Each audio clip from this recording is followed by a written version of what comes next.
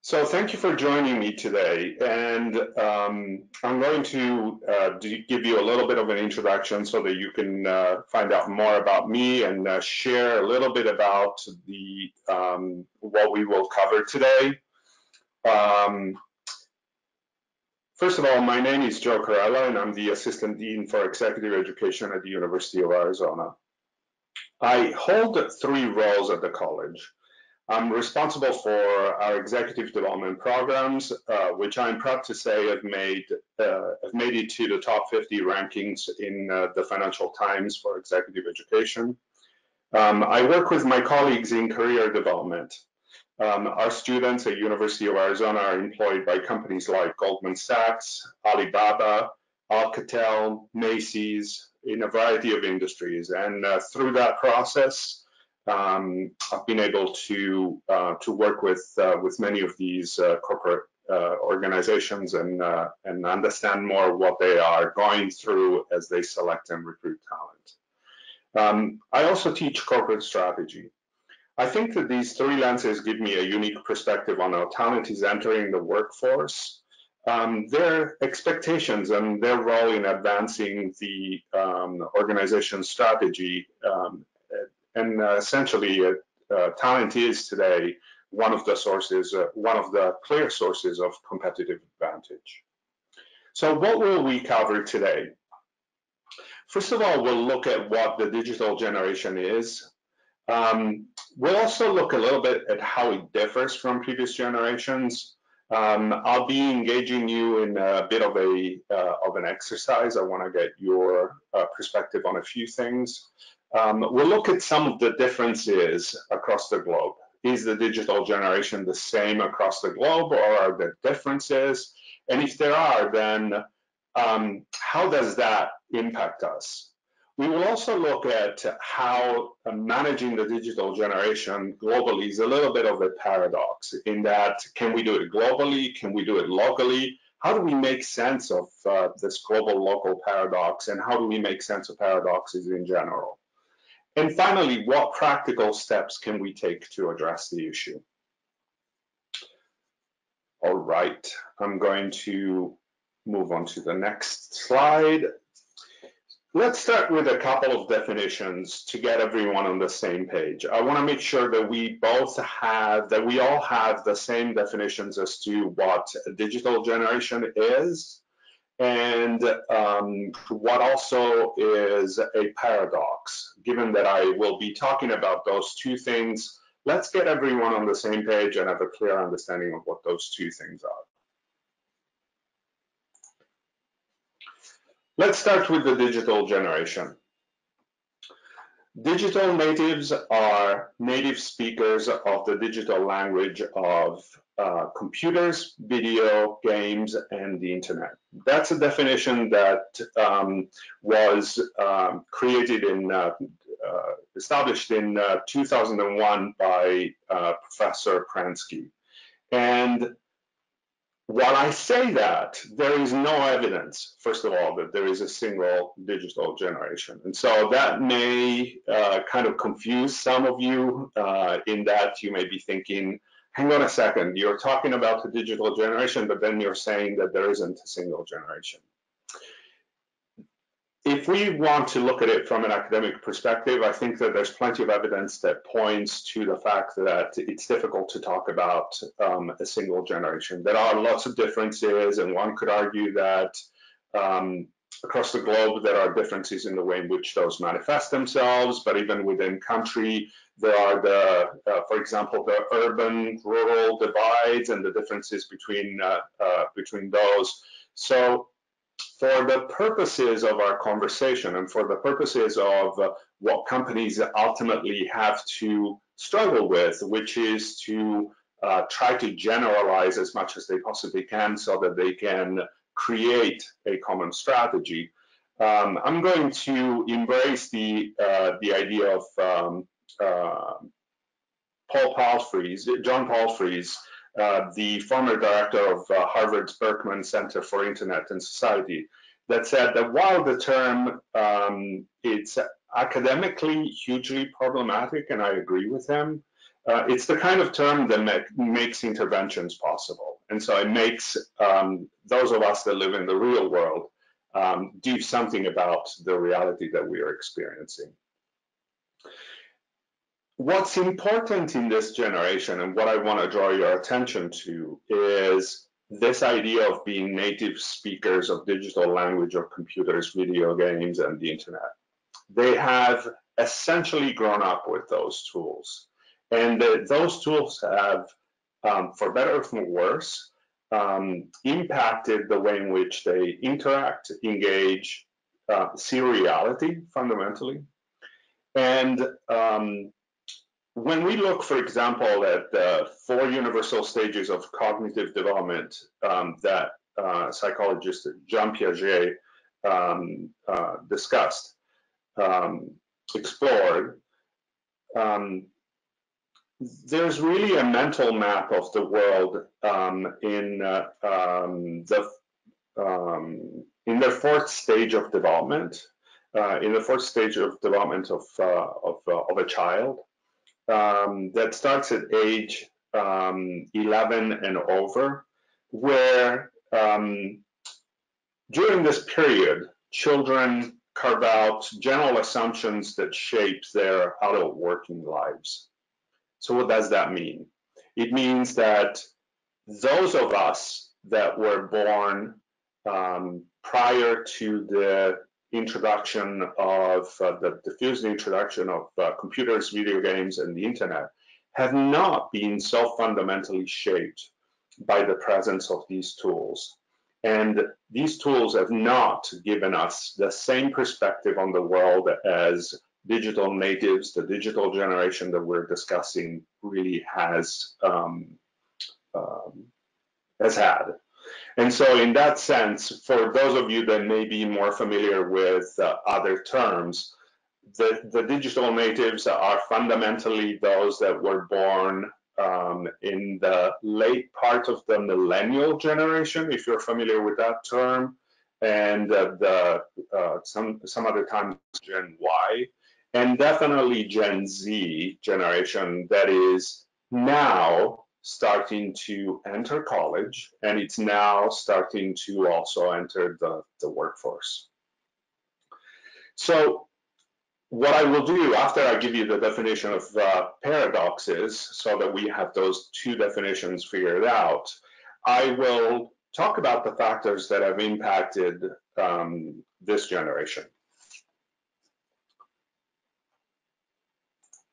All right. So what is a paradox? A paradox, or a management dilemma, occurs when we are faced with a situation that has no real long-term solution. It essentially requires keeping 2 or more opposing or conflicting forces in balance. They're sometimes described as dilemmas, conundrums, polarities, competing values or contradictions, and seem to defy common sense and business acumen.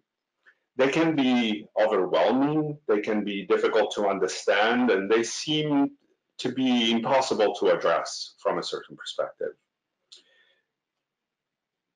The common business models and tools that we tend to use in those environments are not very useful in managing paradoxes, because they seem to address a problem that has already been identified and for which a specific course of action is possible. A paradox is not something that you can find a direct solution to, and definitely not a long-term solution. And we will explore that. We will keep going from holding one perspective on it and thinking that it's right, to shifting to another perspective that seems just as equally compelling and that is fundamentally the opposite of what we were doing before. So without the ability of holding competing interests in mind, organizations unfortunately risk losing sight of the wisdom and opportunities that emerge when pursuing paradoxical thinking. So to me, the important part here is recognizing that there are some paradoxes, that those paradoxes apply to the digital generation and the way that we go about engaging the digital generation, and that fundamentally there isn't a long-term solution to these paradoxes, but there is a way to manage them. And so let's explore that a little bit more now that we've addressed the two definitions. Context really matters. We look at things from different perspectives based on who we are and what we do. And so before we can tackle the issue of how do we engage the digital generation? How do we manage their engagement in the workforce? Do we do it locally? Do we do it globally? Before we do that, it's important that we talk about context. And so our different perspectives do really matter. If you look at the gentleman in the top right-hand corner, his perspective is not that great to be able to assess what this elephant is about, right? While if you look at the gentleman in the middle left-hand corner, well, he probably can start to figure out and have a better perspective than others can. So in making an assessment of the digital generation, one thing that it's always good to do to start with is to think about the ways in which bias plays a role in the way in which we make decisions ourselves. And also, it's helpful to recognize that bias, even though it's surfacing more and it's more obvious to us, it's becoming more predominant in the world in which we live in. And it's a world that seems increasingly unable to reconcile differences. So how do we make sense of what seem to be unresolvable dilemmas?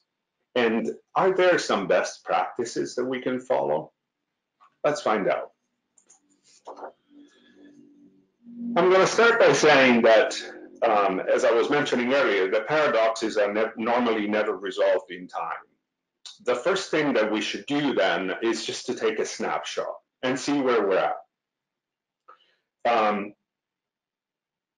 I think that a good starting point is to say, and I think it's a well-known accepted fact, that we are essentially living in two what seem to be at a very simple level, two different worlds. One which is made of the developed economies, and the other one which is made of the advancing economies. They have, if we want to start to bring some generalization to this, and looking at the research that is available out there, there seems to be two different ways in which the digital generation is evolving in those contexts.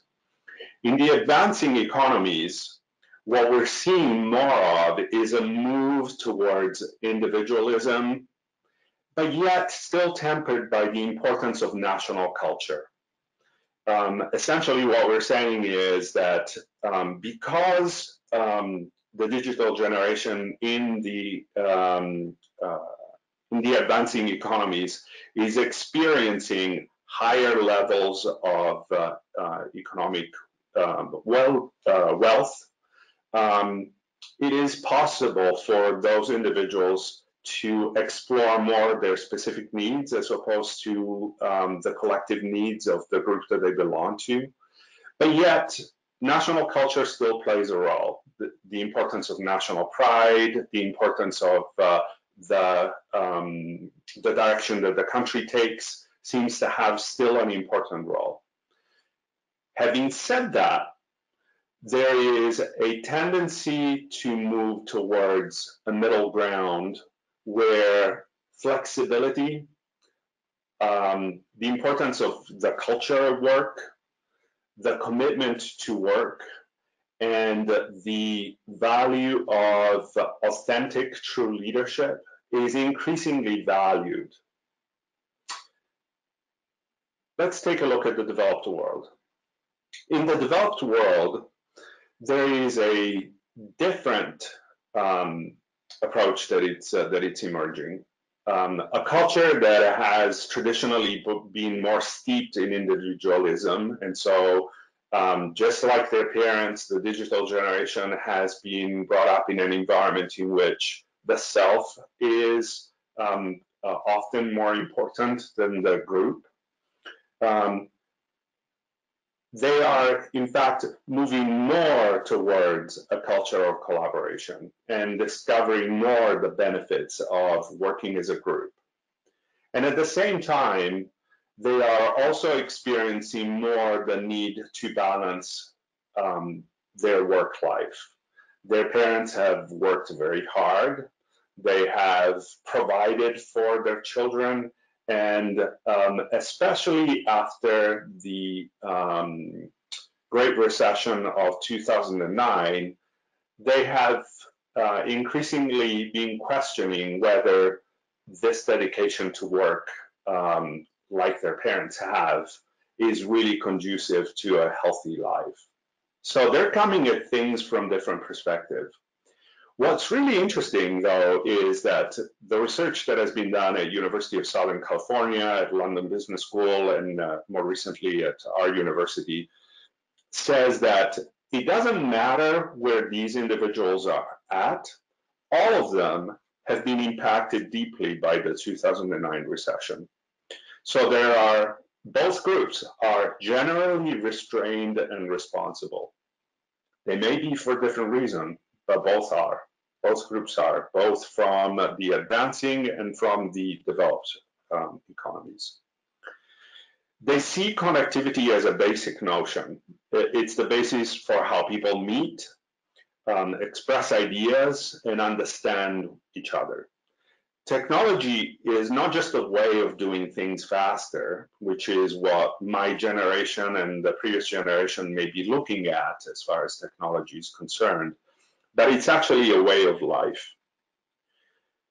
They enjoy anonymity and privacy because they are wired by technology. They choose when to use it and when to opt out. For many of you, this may seem like a contradictory statement, but yet if you look at how they access technology and, for example, their reluctance to embrace platforms that may expose them continuously, and to many, it's no surprise, for example, that the digital natives and and in general, so across millennials and Gen Z, they're not the biggest users, for example, of Facebook. That has been fundamentally a very intrusive platform from a certain perspective.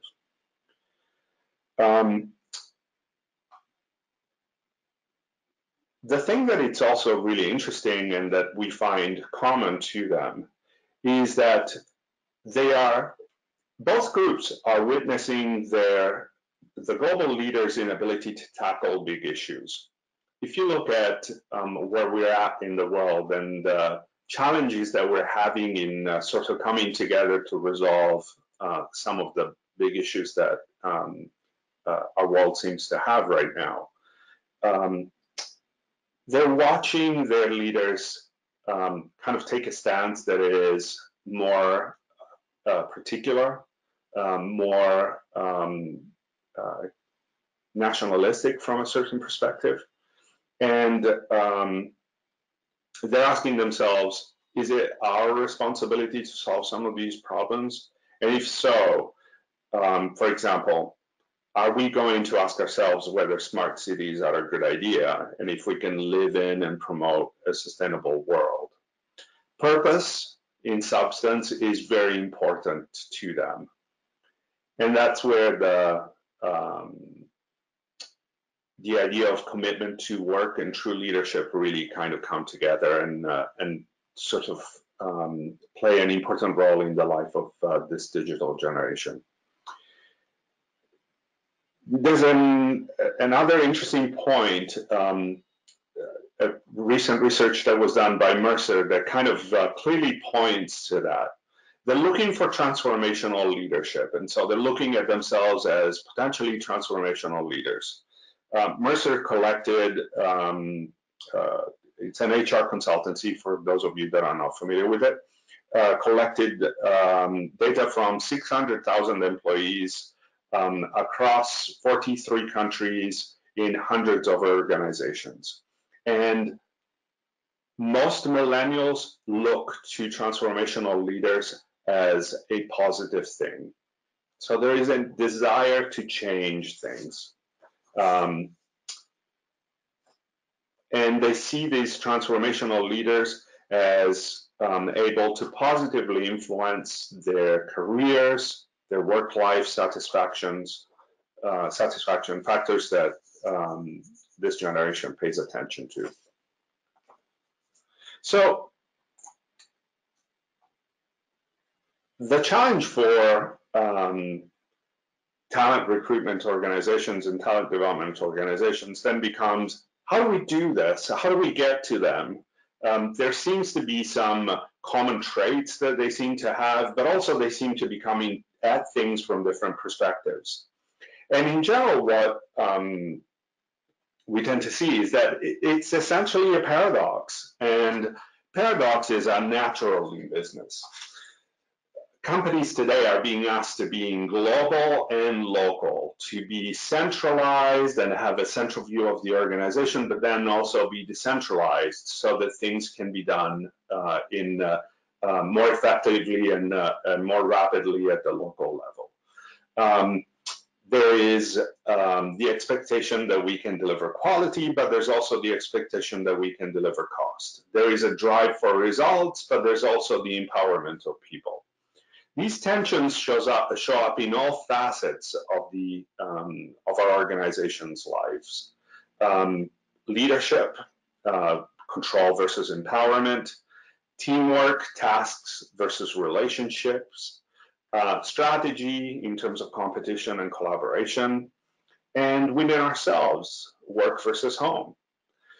So when you think of paradoxes and paradoxes that apply to talent management, what would you say are some that apply to talent management, talent acquisition? I'd like, if you don't mind, to write down some in the chat so that we can take a look and see what your thoughts are. And I will also offer a couple just as we go along. So I'll give you a couple of minutes to write down in the chat. And HackerEarth team, I don't know that I see the chat results, so if you don't mind filling me in and telling me what's coming up, that would be very helpful. All right, one that has been sent to me privately in the chat is related to common standards and flexible approaches.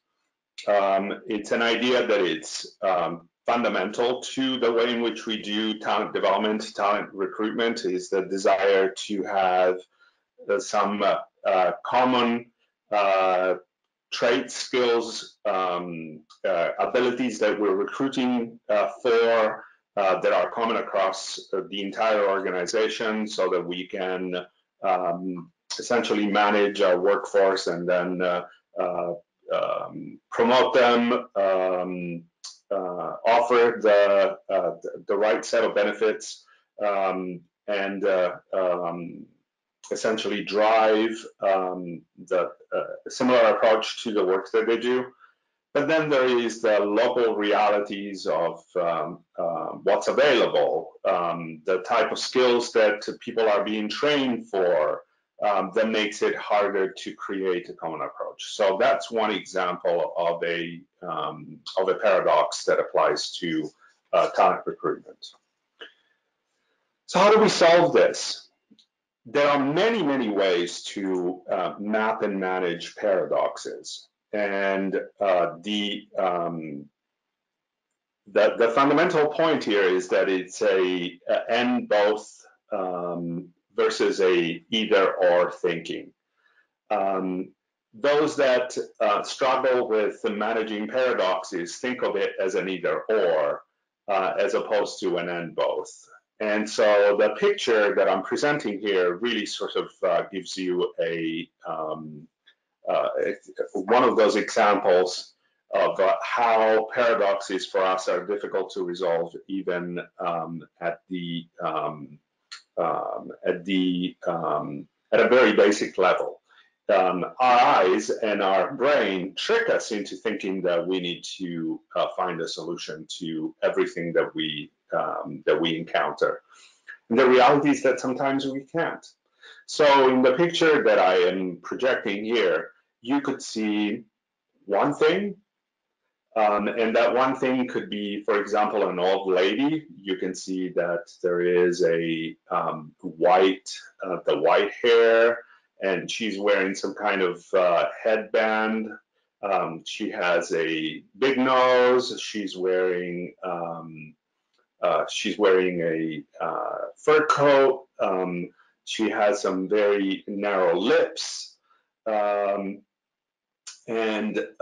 We might look at her with that sort of perspective.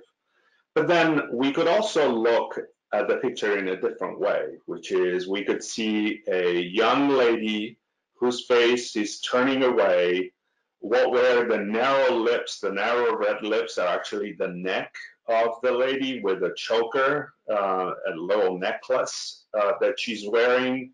And what was the brown headband is in fact the brown hair of the lady, and she's wearing a white veil on top of her head. So we could look at things differently. The reality is that those of us that are able to accept paradoxes can easily shift from seeing the old lady and seeing the young lady and being okay with it. The important part is the being okay with it. Being okay that our reality is more complex than our brain would like us to make it look, and that we can hold two opposing views at once. There have been multiple ways in which paradoxes have been resolved. The one that and two examples, for example, are polarity mapping. It's a framework that was created by Barry Johnson. There's also duality mapping that draws from the concepts of yin and yang. You can research those and spend more time on those. The one that I'm going to propose to you and that I think kind of applies best is a model that instead maps paradoxes according to the value of the concerns that they have to us. So I'm going to pick the global local, which is the whole point of our conversation today.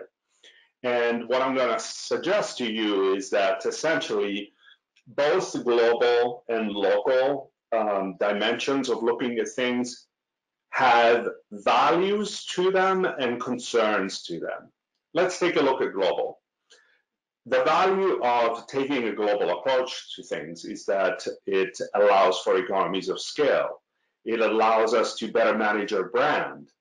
Yet, when we look at local, it has concerns too, in that if we're being focused on kind of universal principles that apply across the board and that don't really take into consideration the local concerns, then you tend to have local alienation, inadequate information, because essentially we're not able to worry about the differences, the local differences. And let's move across the spectrum to the right-hand side. If we instead focus on local, the value to us is the candidate responsiveness. We're able to be responsive to our candidates for the recruitment efforts that we're trying to make more effectively. We are able to respond in a language that they understand. We're able to better match the local cultural sensitivities. But it has some concerns, right? In that if we are tailoring everything for our local environments, then it's going to cost us more. And we're not able to access best practices. So how do we solve paradoxes? Well, in a sense, we can never solve paradoxes. And what we can do is to essentially move continuously from this valuing local, valuing global, being concerned by local and being concerned by global. And you can almost see how we go into a figure eight ad infinitum flow, where we, for example, consider the fact that global is not working for us. It's alienating the local environment. And so we need to move instead to local. And so we become more responsive to our candidates. But then our costs increases. So we try to offset that by instead trying to drive our economies of scale and doing things in a standardized manner. And then we go back into alienating our local clients and so on and so forth. You can see how it's a continuous cycle shifting from one to the other. So how do we solve it? For starters, one of the important things that we need to go back to is what is universal? What are universal principles that apply across the board? We've discussed some of those, and when we were looking at the digital generation, and we found that even though there were differences between developing economies, advancing economies, and developed economies, even though there were some differences, there were some traits that were common to the digital generation, no matter where they were. So what we need to do then is to ask ourselves, first of all, what is universal? What are some of the principles that hold us all together? And focus on that and identify that as our first step. We then need to really worry about the values that both set of paradoxes really offer. So can we try and maximize our economies of scale and candidate responsiveness at the same time? Can we create a global brand and still create an environment where local sensitivities are translated and reflected locally? The point of managing paradoxes, just like with the picture of the lady, is not so much to eliminate them, but actually to draw the value that we get from both sets of experiences. And in the process, then as a step 3, minimize the concerns that both sets have. Are there ways that we can reduce local alienation? Are there ways in which we can manage costs so that they don't spiral out of control? In order to do that, we need to ask ourselves first, what is universal? What is that holds us all together? Then we engage into a dialogue that says, how can I maximize the value of both experiences? And then we look at minimizing the concerns that we might have. So essentially, for us as managers of paradoxes and all of us that are involved in global talent initiatives, the point is, how do we do both? How do we drive the global value that we can get from the management of paradoxes, and how do we reduce the concerns that presents, and the same at the local level. So I'm going to focus on specifically on 5 principles for talent attraction that I've seen work. And so what is universal? My recommendation to you, given that we have limited time today, is to then do this little exercise in your own time and start to move beyond the universal and principles that you can apply today to the step 2. And so how do I do some of the things that may help me be local and global at once? And then go through a step 3 in terms of minimizing concerns. So here are some principles that I've seen that work in talent attraction and that reflect those 5 universal principles that are of value to the digital generation. Number 1, digital talent is looking for meaningful work. They are not, in that sense, dissimilar from the previous generations. Previous generations thought that purpose of work was equally important. What's really different here is that for the digital generation, purpose of work is just as important as their salary. And so here, I want you to hear me out. What we see, it's not just that they are ready to come to work and they're ready to make a difference and don't want to get paid. They want to get paid just as much as their parents were. The emphasis, though, is that they're not prepared to do so without having purpose attached to it. A company that I found that really does this well for the digital generation and why it appears so frequently as one of the largest recruiter of digital talent, digital generation talent, is Salesforce. They do this in several ways. They have Chatter, which is their internal social network. They have V2MOM, which is a really unusual name to an acronym that stands for Values, Vision, Methods, Obstacles, and Measures, which essentially tries to bring all of the employees in alignment around where is that the company is trying to go and how does it impact the community and the society that they're part of.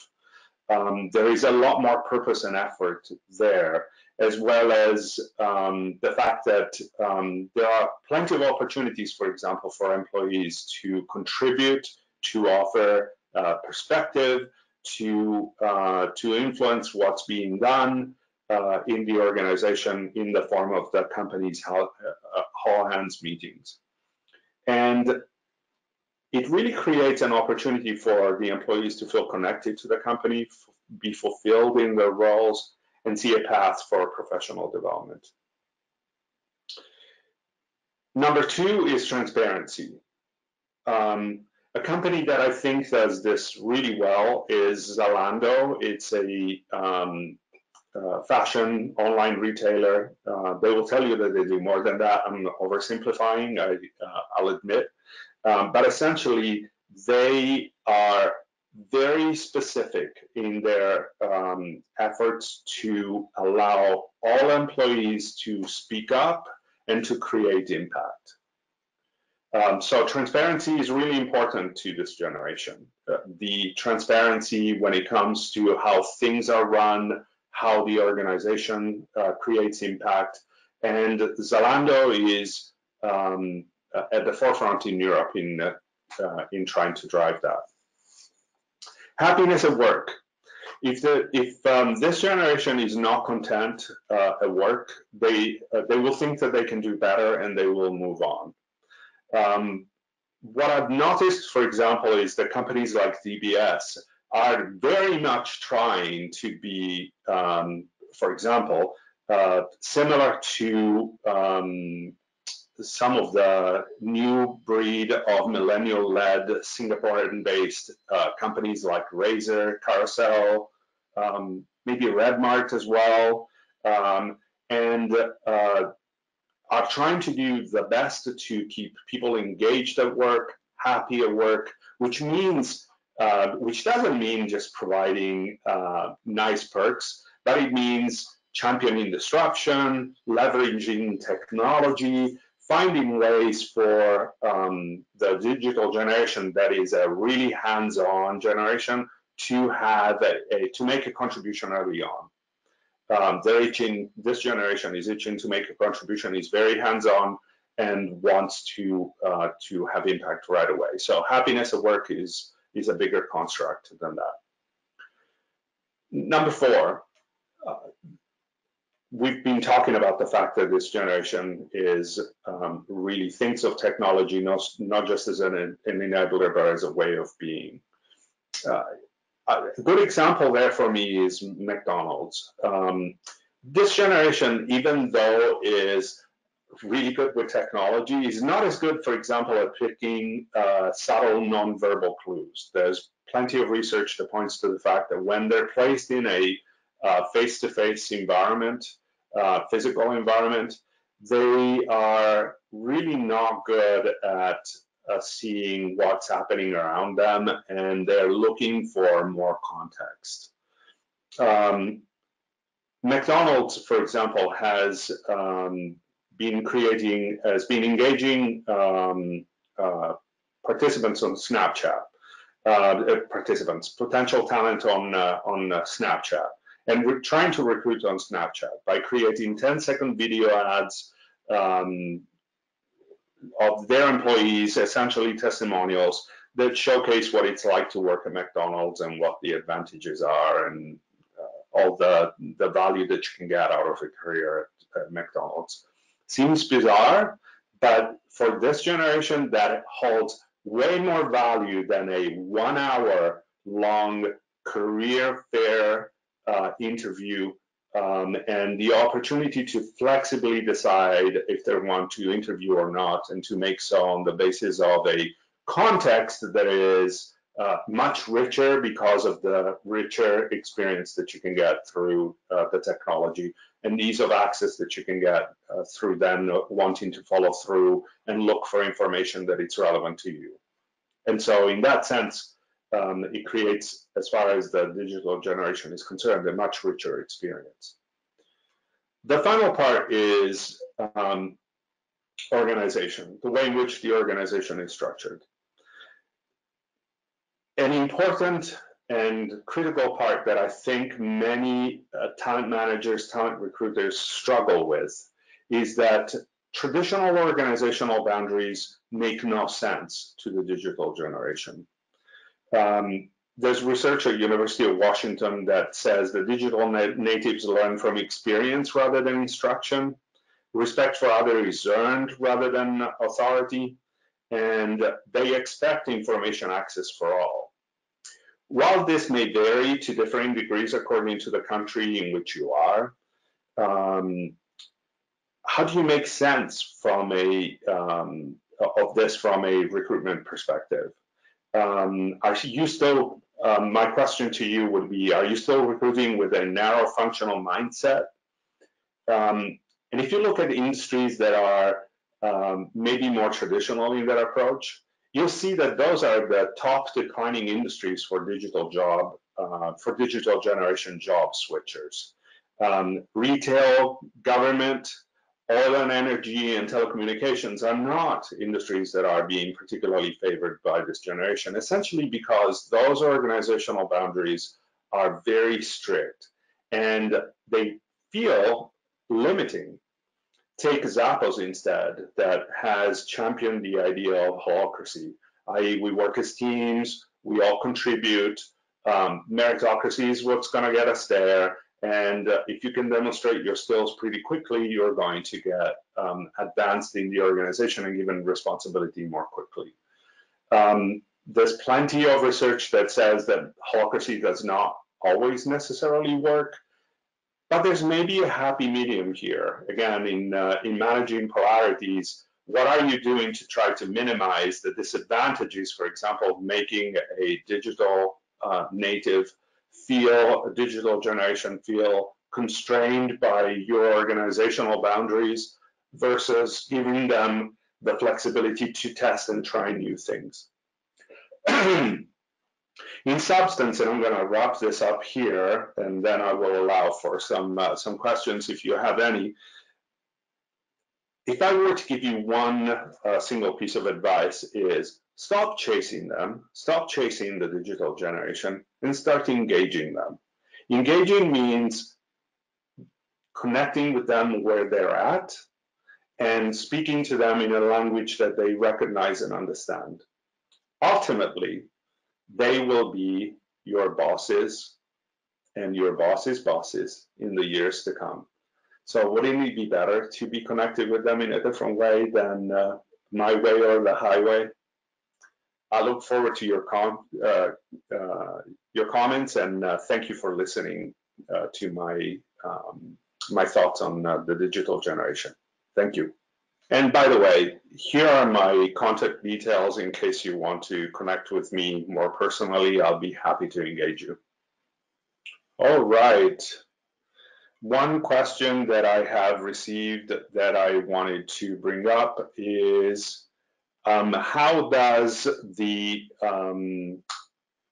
we optimize a talent pipeline? Well, it's a very broad question, and I think that the reality is actually very different according to the organization that you're responsible for.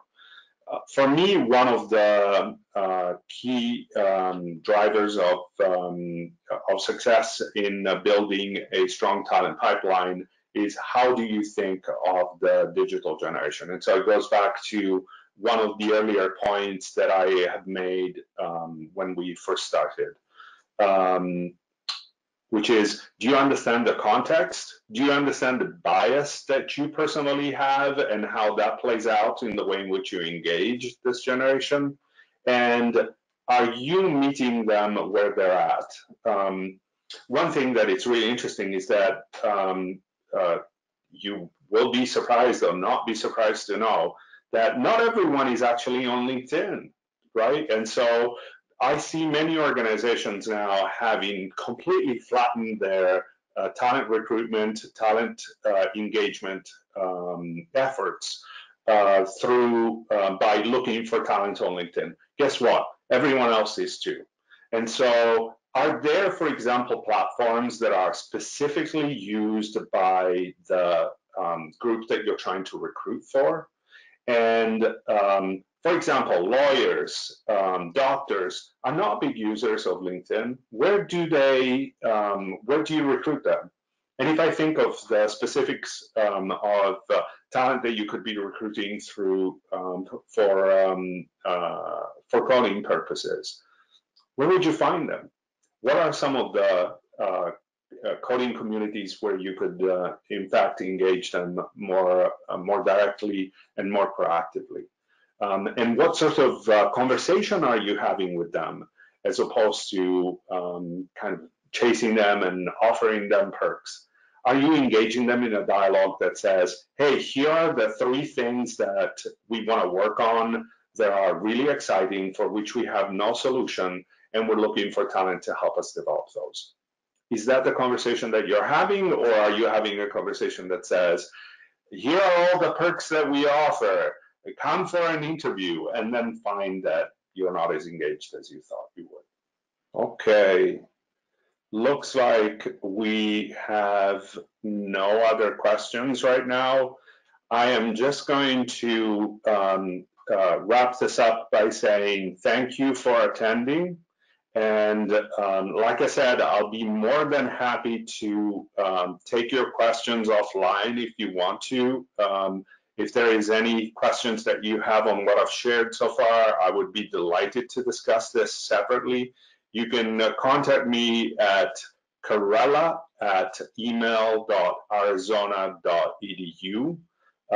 Be more than happy to do so. I'm sure also that the HackerEarth team will be delighted to take your questions and engage you that way as well. Thank you for your time today. Thank you for being a part of this, and I look forward to connecting with you and to continue the dialogue on the digital generation. They have a lot to teach us, and we have a lot to offer to them. So it's a two-way street. Thank you.